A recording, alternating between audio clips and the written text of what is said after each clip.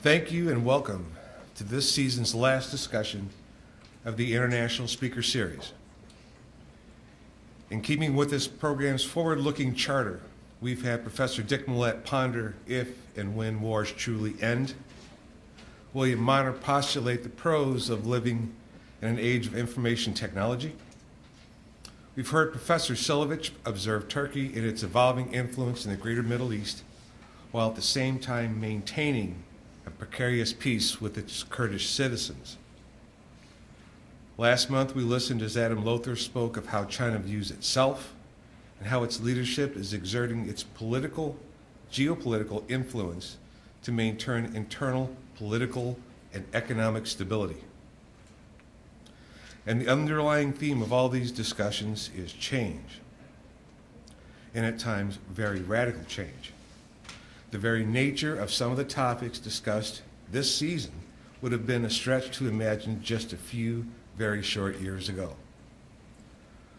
So in this era of evolving global change and innovation, some contend that our leadership of the United States at all levels must relearn and alter the way that we think, and to make more effective use of our natural resources and human sources to maintain political, economic, and military relevance.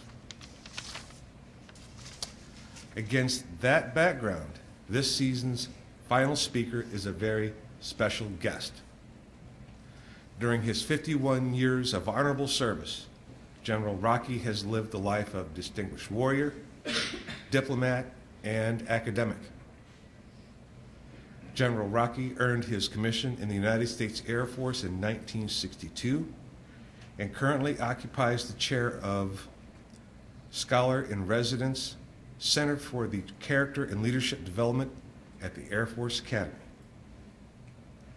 During his military and academic career, he has earned a Ph.D. in International Relations from Harvard and served with distinction in leadership assignments to include serving as Defense Attaché to the Soviet Union, Air Attaché to U.S. Embassy, London, NSA Associate Director for Military Operations Support, Air Force Assistant Chief of Staff for Intelligence, and Dean of Faculty at the United States Air Force Academy. There are very few more qualified to give us the very short tour of where America has been, where we are, and some of the challenges that we will face in the 21st century. Ladies and gentlemen, please join me in welcome General Ervin Rokke.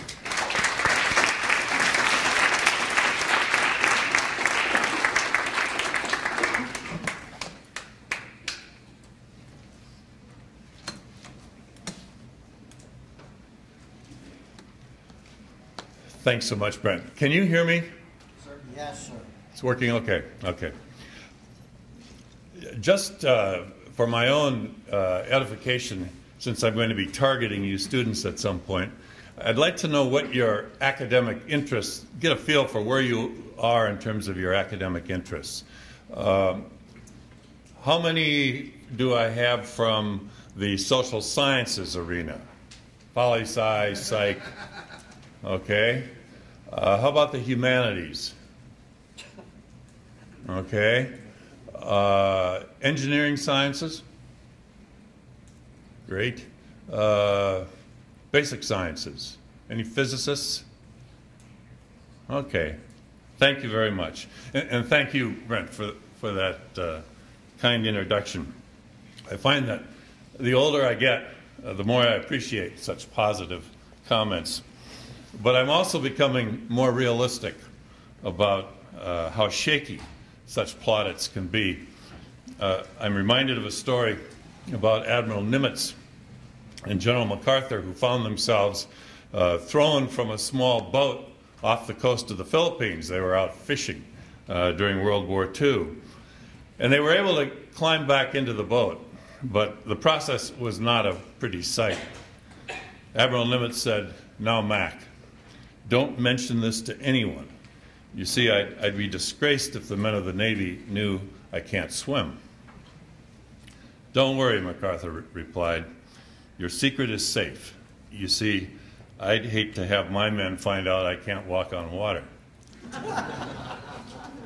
It's true that generals, admirals, politicians, CEOs, and even professors sometimes forget just how realistically we are perceived by our colleagues and subordinates. This lesson was driven home to me years ago during a sayonara party upon my departure from the Dean of Faculty position at the Air Force Academy.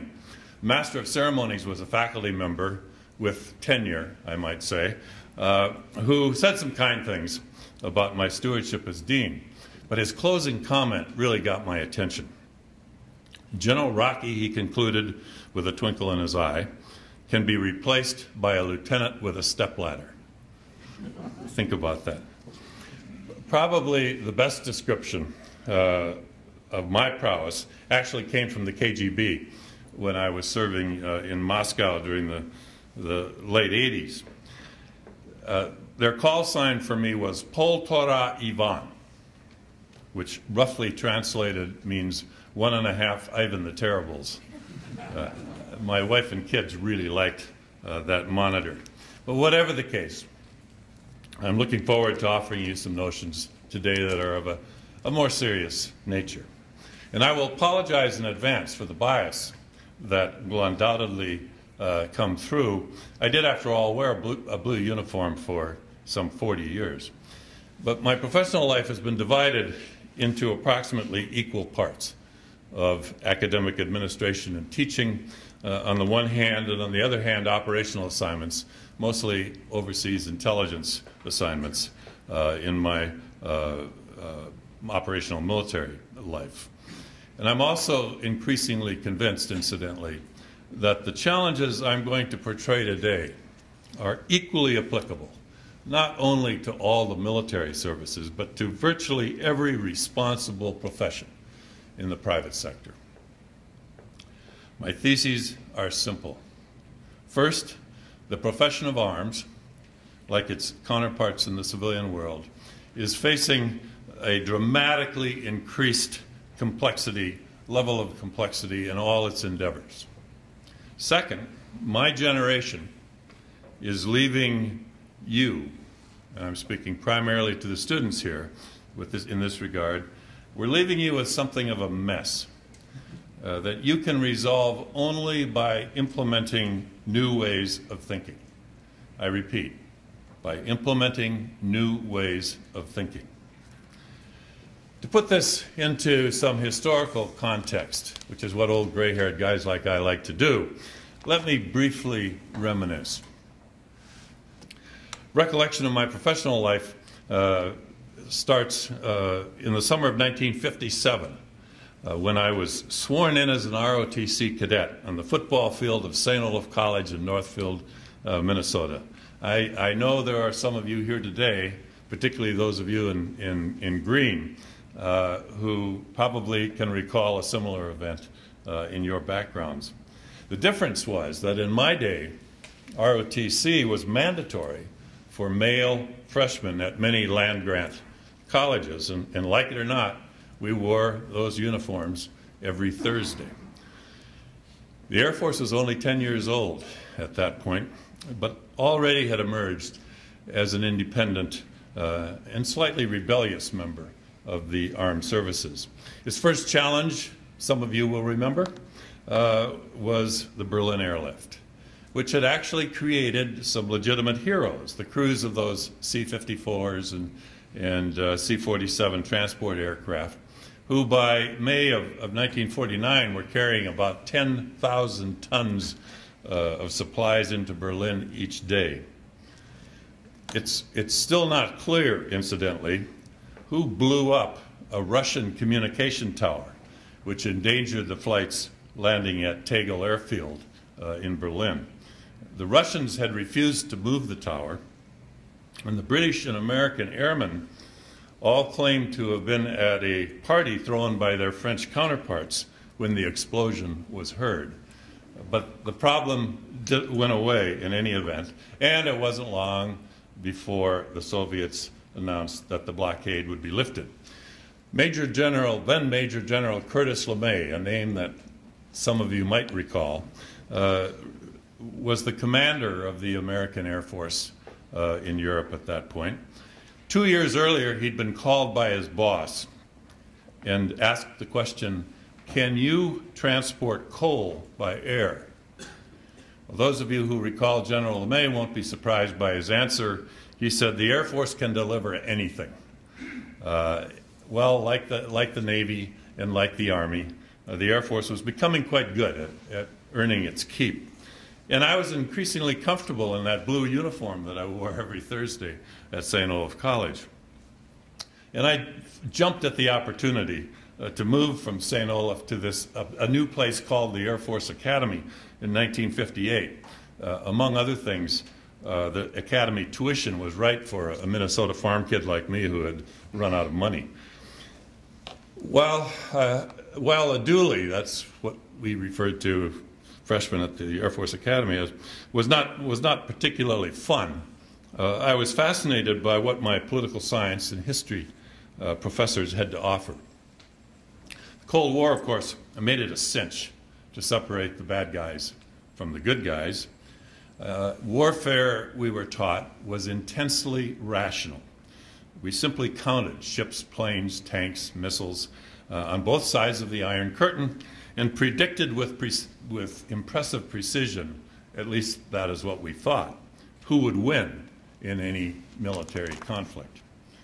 Our nation's strategic doctrine was something called massive retaliation.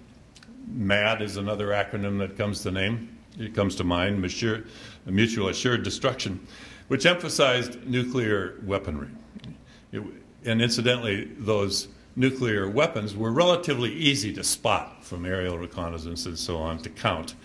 And interestingly enough, emerging as nuclear scientists were not so much the military, but rather they were academics at an assortment of leading institutions in the country.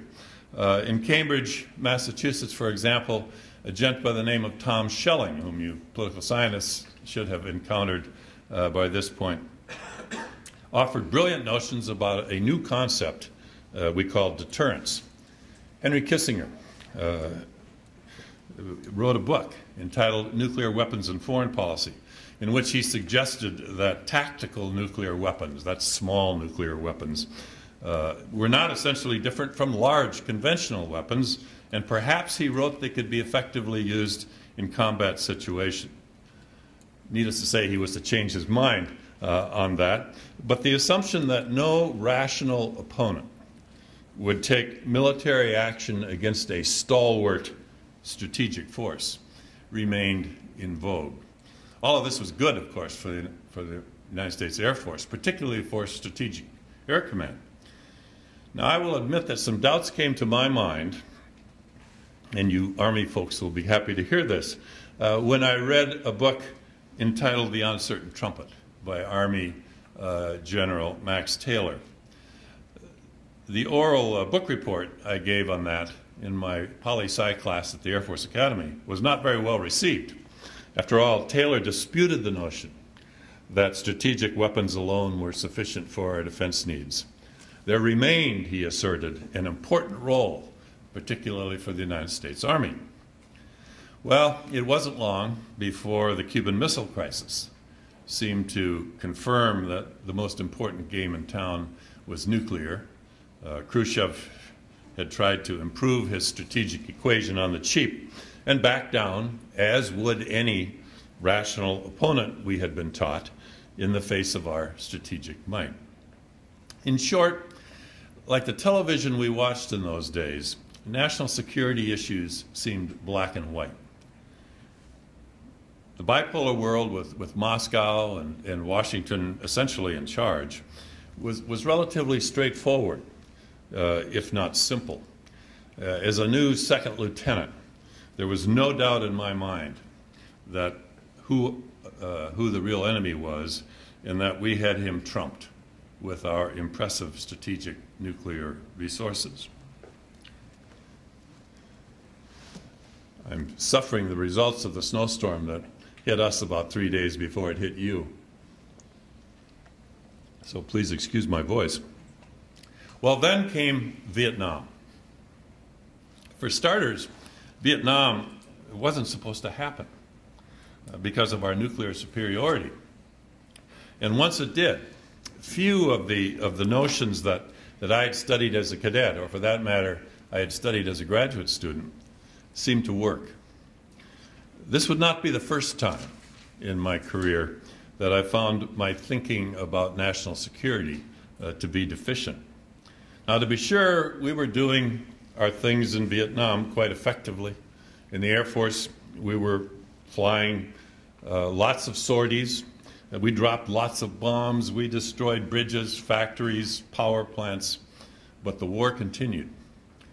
Our well-manicured policy of gradual escalation showed textbook rationality, made for great political science classes. But the last chapter came out badly. It was my generation's war, so to speak, and I can assure you that the decade of the 1960s was not good for the military establishment. As demonstrated by violence in Chicago during the Democratic Party convention, our political system was also under very substantial stress. In any event, after 4 years in the Middle East, or in the Far East, supporting our effort in Vietnam, I returned to the Air Force Academy as a political science instructor, only to find that the clarity I described earlier of my cadet days was gone. The intellectual framework on which I had cut my teeth had been destroyed by our experience in Vietnam, and it still hurt too much to construct a new one. As faculty members, particularly in the social sciences side of the house, we argued a lot. I also noticed that cadets seldom went off base in uniforms. Some bought wigs to cover their short military haircuts. Others parted their hair right down the middle. In those days, that was a subtle way of indicating disdain for the establishment. In any event, in 1973, I volunteered for an assignment to NATO headquarters in Brussels to work for a young ambassador by the name of Don Rumsfeld. Frankly, it was an effort on my part to escape the ideological tensions that had emerged in academia because of the stresses and strains of Vietnam. NATO headquarters was a busy place in those days. We struggled to achieve a consensus among the Allies about such things as how to balance properly our conventional forces on the one hand with nuclear forces on the other. We backed away, incidentally, from the earlier dependence on nuclear weapons and sought Allied support for more stalwart NATO conventional forces. In other words, General Taylor probably had it right in his book, The Uncertain Trumpet. Washington also decided to replace the very unpopular draft with a volunteer military. And the dire predictions that an all-volunteer force would attract only society's most unfortunate turned out to be wrong. And a new professional military began to emerge. I was assigned as the Air Attaché in London during the early 80s. And two young senators, then young senators, by the names of Gary Hart of Colorado and William Cohen of Maine, visited the embassy on several occasions, and they graciously agreed to brief our British allies on this new, improved American military. Our British allies, incidentally, were a little skeptical of that notion, having just witnessed the difficulties we'd gone through in Vietnam. Shortly thereafter, I watched with fascination as a makeshift flotilla of British warships and about 30 jump jet Harrier aircraft successfully used innovation and agility to overcome the mass of Argentina's more traditional military in the Falklands War. I recall reporting back to Washington that the Brits clearly were applying some new thinking to traditional ways of fighting a war. Perhaps our military cultures, I remember thinking, which had seemed somewhat out of touch during Vietnam, were capable of learning and adapting. In any event, after a couple marvelous years in London, I returned to Colorado in my teaching job at the Air Force Academy. It didn't last very long. Once again, I became restless. And in 1986, the Air Force allowed me to leave the academy and return to operational intelligence if I would agree to serving a tour in Moscow. Well, my wife and I jumped at the chance. We spent a year at the Foreign Service Institute, immersed in the Russian language and culture, and headed off to Embassy Moscow, where I was to serve as the Defense Attaché. There, at a very crucial period in Russian history, we watched an increasingly cumbersome economic and political system struggling to remain alive, to say nothing of remaining militarily competitive with the West. But more important for our purposes here today, a perfect storm of technological advancement, sophisticated communications, and political as well as economic turmoil throughout the communist world was setting the stage for a new, different kind of world. Now, the job of military attachés in places like Embassy Moscow, as I'm sure you are aware, is to keep Washington informed about developments in the Soviet Union, which was, after all, at that time, our major opponent. Unfortunately, in a very real sense, we blew it. We sent lots of reports back to Washington about tanks, ships, planes, and other military instruments, but never once suggested that the communist house of cards was about to crumble. Stanley Hoffman, a graduate school professor of mine, used to assert that when new answers emerged for 3 questions, the result was a new international political system. As I recall, the questions were, 1, who are the players? 2, what can they do to one another? And 3, what do they wish to do to one another? Now, as military attachés, we should have been thinking about these 3 questions rather than simply monitoring and documenting Soviet ships, planes, tanks, and missiles. Incidentally, despite some Monday morning quarterbacks who now claim to the contrary, I don't recall anyone in the intelligence community anticipating during the late 80s that the Soviet Union and its ideology would simply collapse of its own weight. And so it is that I return to the central point of my remarks today. We were tardy in accepting the need to think differently. The traditional thought patterns that we used for the diplomatic, military, economic arenas during the Cold War were simply insufficient for comprehending the transition to this new world. Let me illustrate the point with a couple of examples, first from Vietnam and then from Moscow. During Vietnam, I was a photo interpreter. My job was to gather information and photography that our reconnaissance planes and somewhat later our reconnaissance satellites collected flying over our opponent's turf. This included a heavy steel bridge in Vietnam at a place called Tan Hoa. As was the case for all significant targets in Vietnam, Washington, usually the basement of the White House, made the decision about whether to take down such targets, and we were given instructions to blow up that bridge. For several years, we tried to destroy it. Each morning, we would inform Washington about whether the bridge was up or down. We lost 8 or 9 air crews in the process because the North Vietnamese knew we were after the bridge and circled it with surface-to-air missiles and anti-aircraft artillery. When an F-4 Phantom jet with one of our fledgling smart bombs finally did the trick, we celebrated in every military club throughout the Far East. I can assure you we really did know how to celebrate in those days as well. Well, a couple of weeks later, aerial reconnaissance showed that the Viet Cong had constructed a very crude pontoon bridge a couple hundred yards up the river. It was adequate for their purposes because they didn't have a lot of heavy equipment they had to get back and forth across that river. When we were addressing the question, is the bridge up or down, we should also have been asking, why are we going after this bridge? The first question was easy to answer. The second question was far more complicated. And incidentally, it's not legitimate to say we went after that bridge because that's what we did in World War II, although that may have been the accurate answer to the question. Things hadn't changed that much when I served in Moscow. I spent lots of time, I still spent lots of time focusing on what I call the easy questions. How many ships, planes, and tanks do the Soviets have, and are they any good?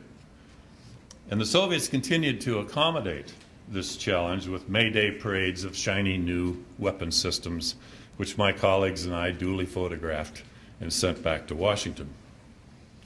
To be sure, there were occasions when I wondered whether things on the Soviet side were actually as impressive as they seemed. I remember, for example, my wife coming home day after day in late 1987 and 1988 with slim pickings from the rather empty Moscow grocery stores. "This Soviet bunch will never make it," she used to mumble in frustration. "I can't believe I've been afraid of them all my life," I heard her blurt out one evening. In retrospect, I realized that she was articulating what we call a hunch in the intelligence game. She hadn't studied Soviet defense strategy and wasn't being paid to think about their military capabilities and intentions. But her instincts were at work, and I should have listened more closely to her. But once again, I was busy counting planes, tanks, and ships and getting those hard numbers back to Washington. I didn't notice, for example, that bread was fed to the farm animals because the disastrous pricing system in the Soviet Union made it cheaper than corn and grain. My intelligence reports were like the lesson plans I had written while teaching at the academy. They were logically tight, usually limited to 3 substantive points. That was all either my students or Washington could handle in one sitting. And they connected the dots in a very linear fashion. In both Vietnam and Moscow, the questions about which we worked the hardest were the easy ones. Was the Tanwa Bridge up or down? What was the composition of the Soviet force structure in terms of planes, ships, tanks, and missiles? These were linear problem sets. David Moore, a senior analyst at the National Security Agency, calls them tame problems. A Rand Corporation scholar and former CIA analyst, Greg Treverton, calls them puzzles. The questions that we also should have been asking: why are we going after the Tanwa Bridge? And what does the future hold for the Soviet Union, not only in terms of its military capabilities, but also its political and economic stability, as well as its intentions in the security arena? Those are nonlinear and very hard to answer questions. They are what national security analyst David Moore and social researchers call these days wicked problem sets. Greg Treverton calls them mysteries. I like the word mess the best. These problems are complex and ill-defined. You can't get the answers by simply counting things or connecting the dots. When you get the answers, they are never totally right or wrong. Whether you end up in the military or in the private sector, this messy world is where most of the problem sets are that you millennials in this audience are going to have to deal with today. And to make matters worse, these problem sets will require a sophisticated effort on your part to balance competing notions of pure reason and less rational approaches. You'll need to pay attention to your gut instincts, not only your own gut instincts, but those of your spouses and your professional colleagues. The challenge that C.P. Snow famously described during his Reed lecture, I think it was in 1959, in London, about reconciling the two cultures of science and the arts, remains alive and well, not only in the academic world, but also in the practical worlds of the profession of arms and the private sector professions as well. And in these professions, you will not have the option of choosing between science and the arts. You must be able to use them both. In short, today's wicked problem sets require an understanding of both the second law of thermodynamics and the thoughts of Aristotle.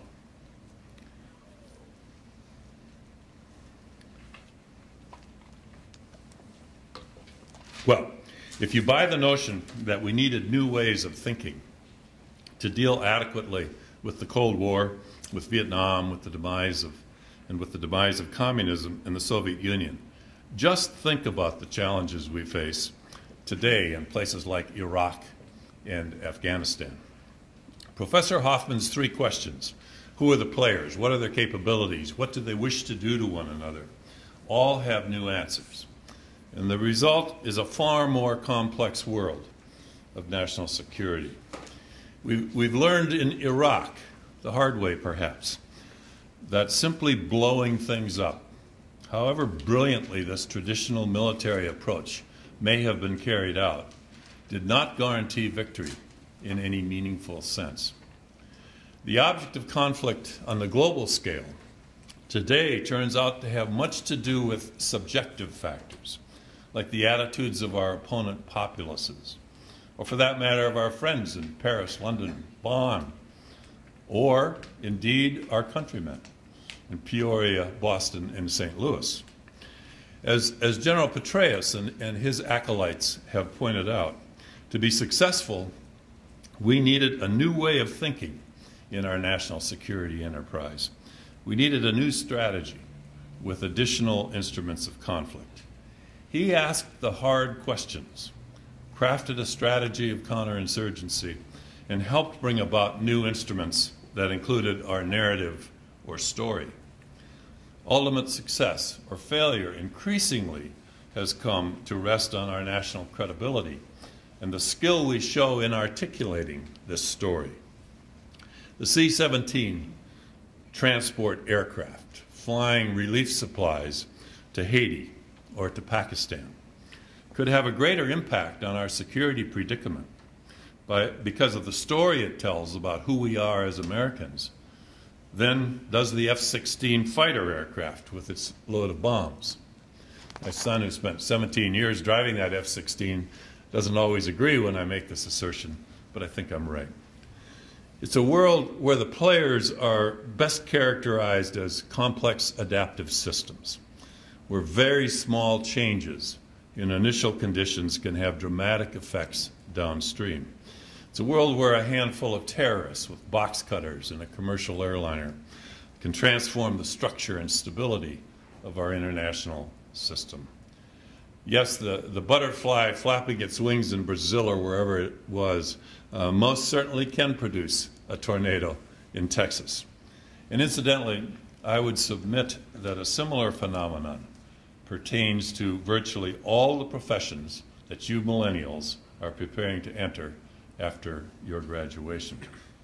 Such are the challenges that your generation faces in this non-linear world. Well, what does this mean for those of us in this room today, particularly those headed for the profession of arms?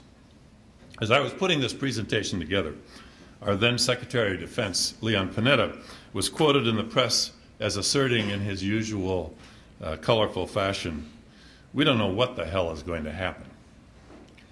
I first assumed he was referring to the complex world of international relations, and I agreed completely with this assessment. Then, however, I realized he was referring to the actions of our own Congress regarding how to deal with current domestic issues, specifically sequestration. Frankly, I think his blunt assessment was appropriate for this arena as well. But more importantly, for our purposes this afternoon, is the fundamental reality that regardless of the fate of sequestration, economic constraints in the future of the defense establishment are real and likely to be enduring. And the security challenges that we face are not going to get easier. senior leaders from all the military services now seem resigned to the inevitability of our military becoming smaller in size. Indeed, it could well be that quantitative reductions in ships, planes, tanks, and fighting personnel may be very substantial. To be sure, the military has experienced the ebb and flow of resources for defense several times in recent decades. The so-called peace dividend following the end of the Cold War is most certainly an example. And each time there has been discussion about, quote, doing more with less, end quote. Each time we have tried to stretch the capabilities of those ships, planes, tanks that I talked about to cover a security challenge that was getting, that more often than not, was becoming larger. The traditional lens through which our military has viewed this challenge is the concept of combined arms warfare, an approach which has dominated strategic thinking for centuries and remains the prescribed doctrine that all military services tend to follow in maximizing power.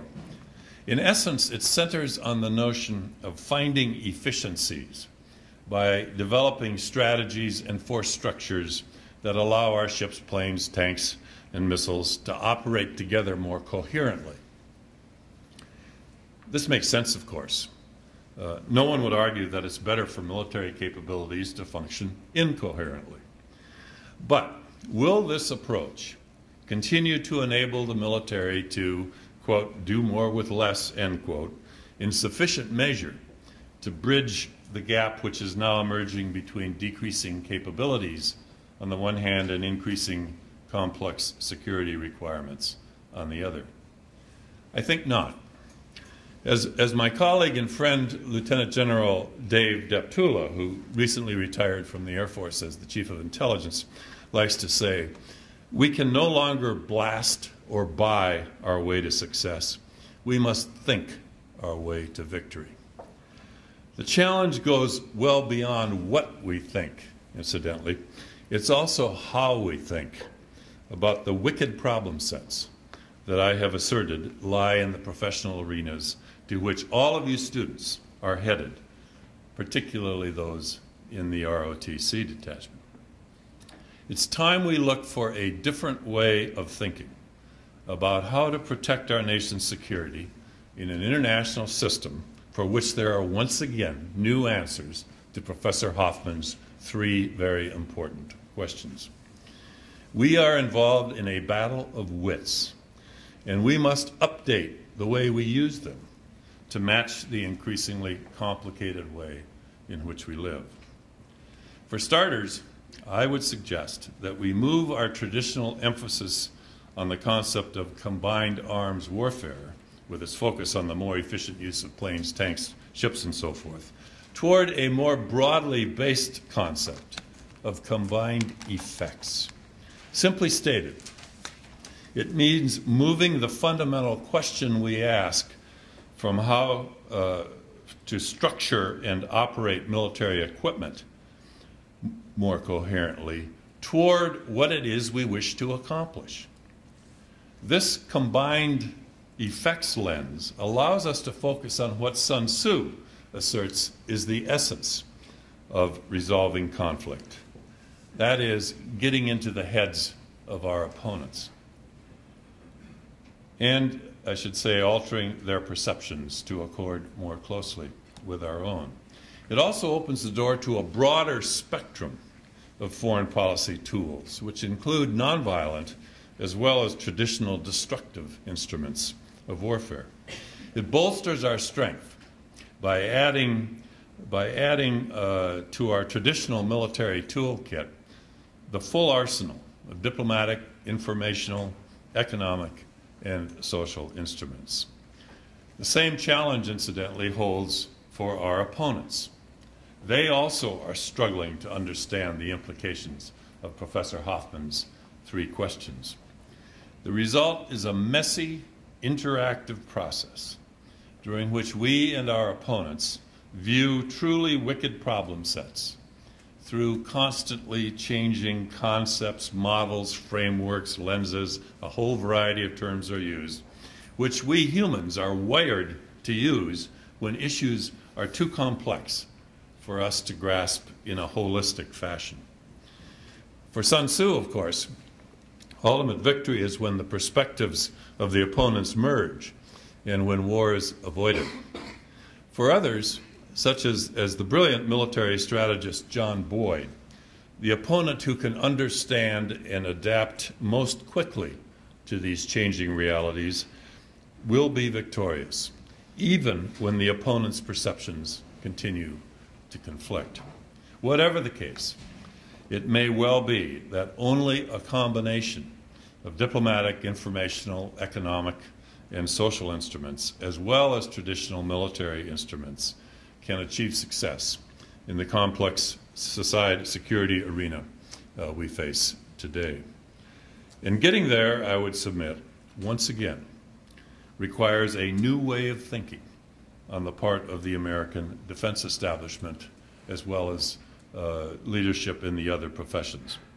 Incidentally, assuming that increased complexity afflicts all professions these days, the requirement for new thinking awaits virtually all of you millennials sitting in this room today. And you are going to find that it's not easy to change ways of thinking within institutional structures and processes that await you, since too many of them were designed by my generation to deal with a much less complicated world. As I suggested at the beginning of my remarks, we have left you with something of a mess. Regarding this challenge, however, you millennials give cause for optimism. In various academic and operational assignments, I have observed millennials since you began to appear on our college campuses during the 90s. I actually spent 10 years associated with a very good liberal arts college on the East Coast after leaving the Air Force the first time. Here are a handful of summary comments about my experience with your generation, you millennials. First, you are high maintenance. You're used to lots of feedback. You're not reluctant to communicate candidly with your academic administrators or colleagues and supervisors in your professional lives. I was a college president for 9 years, and I heard a lot about helicopter parents. They exist. And when you're a college president in a small institution, you don't have a lot of protection. And when the television doesn't work in a student's room, you hear directly from the student's major allies. You millennials' major allies, incidentally, are your parents. You maintain a very close relationship with your parents. I had to change my whole recruiting strategy as a college president when I realized that the previous generations where parents would say, well, John and Mary will decide where they're going to college, that has changed. Among the millennials, those parents are active participants in the process of making such decisions. Secondly, you are serious about educational experiences relevant to your future. Earlier generations of students often looked at their college life as an escalator experience. Give us our diplomas at the end of the ride, but don't mess with us on the way up, they would say. Millennials are different. Your line is quite different. You expect a quality experience on the escalator as well. Challenge us with quality programs and we'll put out, give us crap courses and we'll blow you off, is the bottom line for your generation. In sum, the millennial generation is a natural partner for entities that embrace excellence as a core value. I think that's really neat. Simply stated, let me offer one concluding comment about intellectual courage. Simply stated, I'm referring to the courage required for members of all professions to ask the very profound question, is there a better way? When you encounter organizational structures and processes that seem out of sync with the age in which you live. I'm making a call, if you will, for sophisticated audacity. And I'm addressing you millennials, regardless of which profession you choose. The challenges go well beyond what to think. It's also how you think about nonlinear problem sets in particular that rest on new realities, on new principles, and that render traditional linear approaches of my generation insufficient, if not irrelevant. To be successful, you will need to bring to the fight both scientific, rational tools, as well as the intuitive, more creative dimensions of the human character. Yes, you will need to know, you will need to understand both the second law of thermodynamics and the thinking of Aristotle. More importantly, you will need to appreciate that only the human mind, not modern technology, can reconcile the two worlds, the worlds of science and the worlds of the arts, particularly if moral and ethical dimensions are to be included in your calculation. Needless to say, your preparation for this cannot await on-the-job training. Good thinking is an acquired aspect of character, and it must be developed over time. It must start at the academic institutions where you find yourselves at the moment and continue throughout the lifetime of your professional careers. You must be, in effect, courageous, intellectual warriors. We need you in all professions. Thank you. I hope I've stimulated some conversation. Questions, fire away.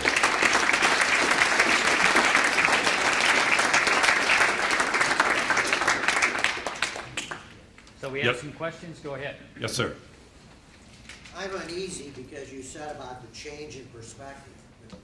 I look at our military with the old bias of conflict and interest. The more we use arms and war, the more we are important as the military. And that has a lot to do with this old way of thinking. If you have a gun, let's use it. And I think we've gotten into wars and conflicts just because the military wanted to keep its prestige and importance. I'm not sure I'd phrase it that way, but quite frankly, the point you've made is a point I was trying to make in my comments. When I talk about Sun Tzu, who says the object of the game is to get in the head of your opponent. It's a lot more difficult to get in the head of your opponent than it is to blow that head off. And the easy way sometimes, particularly if you're focusing on the military instrument alone, everything looks like a nail out there when the only hammer you have is the military. What I'm arguing for is a fundamental change in how we address the issue. I'm saying let's not ask as the first question how we can make our military more effective. As the first question, let's ask what it is we're trying to achieve. And when you ask that question, you open the field to a much broader assortment of tools. And you know, I mentioned General Petraeus, and I'm aware that we have lots of Army folks here. I'm one of those who thinks the quality of Petraeus' thinking was spectacular, and he got this. He got this notion. And not only did he understand it personally, but he was effective in introducing it in the Army dialogue. So I think you and I are in violent agreement here. It's just maybe I wasn't sufficiently articulate in how I expressed my point. Yes, sir. You speak of the transition from the older to the newer. How would you assess the military's ability to adapt to the new challenges of asymmetric warfare? What have you seen on the global scale? Well, the military is no different from any other traditional institution. We were reluctant to change. We don't like the question, is there a better way? My generation in particular doesn't like the question, is there a better way? Because the answer is virtually yes in every case when you focus on what my generation left for the millennials to deal with. The structures that we put together are designed primarily for linear issues. They're designed for the easy questions. I understand you're going to be having a presentation on predators coming up. If you look closely at the program we have for those predators, we've put a lot of resources into what I call the shiny fast things, the predators themselves. But the real effect you want to accomplish with those predators has something to do with creating knowledge. And if you look at the amount of effort we put into the analytic capability to support those predators, what you find is that we are lacking.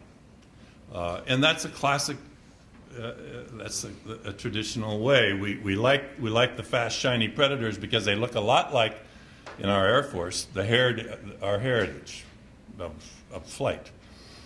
We haven't addressed, I would argue, adequately the capability to take the facts and data that they produce, which incidentally is only the first step in that march toward knowledge. We haven't come to grips with the challenge of transforming those facts and data into the kind of knowledge that will enable us to create the effect that we're after. So, you know, I'm not saying you have to wait for us old duffers to die, but I'm saying it might help solve the problem that you've asked about. Yes, ma'am. I'm concerned in how you get into the head of North Korea and land. Very, very difficult. But unless you get into the head of North Korea and Iran, you're not going to achieve a lasting victory. I just read a fascinating article by a Brit in a journal called, I think, Innovation something or other. It's a new journal, but he made the point in a way that I'd never thought about before. He said, you know, World War II did not end with the destruction of the German military infrastructure. He argues that World War II didn't end until the Germans realized that they were being offered a better economic system, a better future than they had before the war started. At that point, that's the Marshall Plan in essence. That was when he would argue World War II finished. And if you think back to the experience at the end of World War I, when our solution was Versailles, and when we really put the screws on the Germans, what we did, we didn't end that war. We created World War II. So I believe that's an example of Sun Tzu's notion that victory comes only with getting into the heads of your opponents. Now, Clausewitz adds to that notion his early notions about complexity, which I think are also spot on. Getting into the heads of an opponent is not a linear process. It's a really hard thing to do. Certainly Iran and North Korea are examples of that. But if you go back and, you know, maybe are there any historians, how many historians are here? There must be some. Okay, well, if you go back and look objectively at the tools we have used with regard to North Korea, it seems to me it would be legitimate to say, did we use that full spectrum of tools, or did we focus on the military? Is that the only tool we used? Well, they focus on sanctions. Pardon? Well, sanctions are, you know, they're also just a lesser version of military force. I hope that answers your question. You know, you've asked a tough one. It is hard to get in the heads of opponents, but ultimately, it seems to me, unless we're successful in doing that, we cannot be victorious in any meaningful sense. Everything is temporary. The article to which I referred, he essentially argues that if you're focused only on linear thinking, if that's the only attack you take, and on combined arms warfare, you don't know when the war starts, and you don't know when it ends. It doesn't start when the gun goes off. It starts, perhaps, when the kid stands in front of a tank in Tiananmen Square with a tulip or whatever. I mean, that at the molecular level is the beginning of what, in the age of social media, can become an enormous power. And quite frankly, we haven't thought about that. Yes, sir. How do you think the military can encourage critical thinking, like new thought, when it sort of promotes such a solidified like version of thought, like this unit-based thought? Well, I'm not sure I'm willing to accept lock, stock, and barrel the premise of your question. I certainly appreciate that we have tendencies in that direction. But I've been, quite frankly, impressed with the dialogue that I see, particularly in the United States Army. If you read the professional journals that the Army puts out these days, you have, a flock of lieutenant colonels really poking hard at senior leadership in a way that I think traditionally we would not associate with military dialogue. So I'm not ready to write off the military as a hopeless cause. I think there is some good thinking that is taking place out there. Some interesting dialogue. My own chief, the new Chief of Staff of the United States Air Force, said in one of his first speeches, we need to ask ourselves what we're going to be when we grow up. Now that is an explosive question. Yes, sir. And it's an important question. And an Air Force that's willing, has the guts to ask that question and follow through, is an Air Force that has hope. So I take the gist of I understand your question, and it's something we have to watch very closely. But I'm not willing to surrender. I'm not willing to throw the white flag up on the challenge that you've put your finger on, which is clearly an important challenge. Yes, ma'am. Sir, I put my glasses on. You said the other time that security challenges are going to get easier. Say again? You said the other time that it's going to get easier.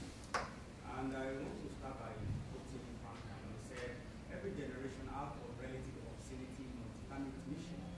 And it's either to fulfill or betray. And I believe we are here today. We are making a decision about our own generation. I want to really talk about the regime of Assad in Syria, which I think I don't understand. I'm a Fulbright faculty from Nigeria in the United States, and I've been trying to look at the issues that we have in the Middle East and try to look at the world in general.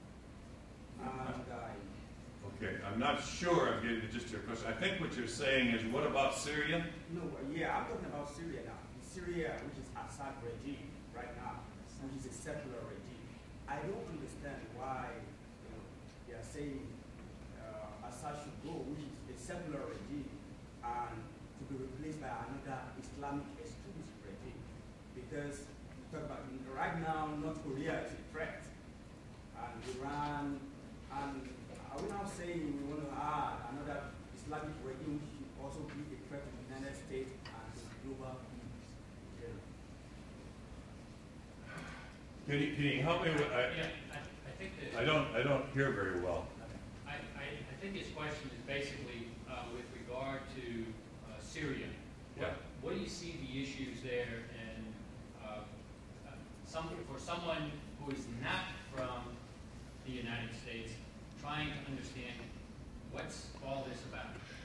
Well, the first thing I would say is, if you recall, I talked about messy problems. Syria, I think, represents the ultimate in messiness.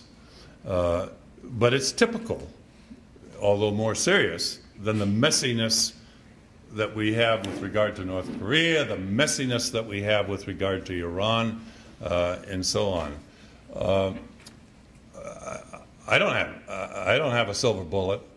And quite frankly, it's such a complicated issue that I would not poke at what the current administration has done, and I'll be very leery about poking at what they ultimately do. It's obvious that there are different attitudes among our leadership at this time concerning how best to deal with the Syrian situation. But I would argue that our only hope for dealing with a messy problem like Syria is to use that new way of thinking I was describing, where we don't ask as a first question, how do we prepare to go blow something up? But rather ask as the first question, what is it we're attempting to achieve? What's the bottom line effect?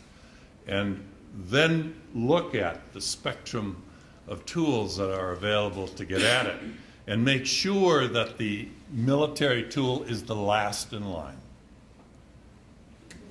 Not use it until we get there. Yes, sir.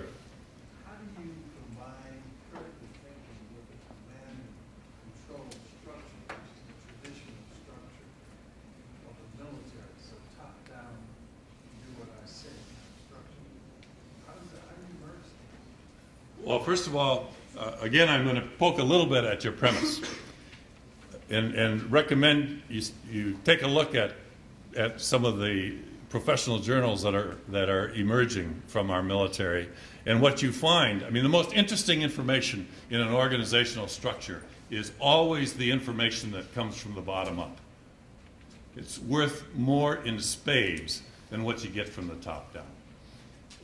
We didn't realize that in Vietnam, incidentally, and among other reasons for failure there that exists. What I would argue in response to your question is that the notion that you must pay attention to where knowledge takes place, where relevant thought takes place, is closer to the bottom of the organizational structure than it is the top. Good leaders recognize that.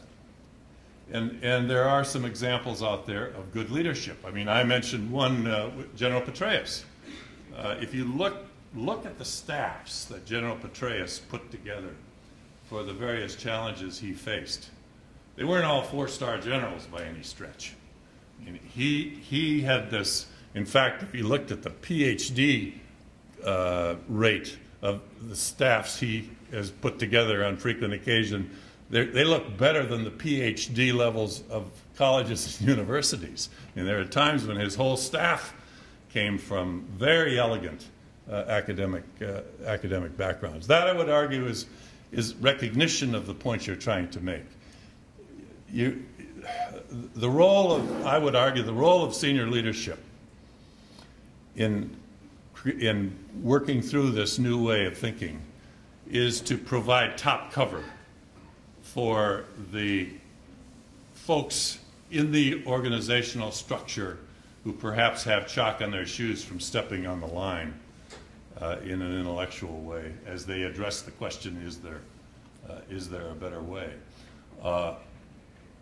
I've read some of the literature, although it's not my primary field, about the private sector and how they're dealing with this. And it turns out that like your description of the military, when they really want to have innovation take place, more often than not, they will buy an innovative little company that's working very well in that regard, and bring it on board and suck it for all it's worth, and create their innovative impetus, if you will, with that kind of a start, because of the extreme difficulty in rejiggering how the traditional institutional hierarchy looks at that question, is there a better way?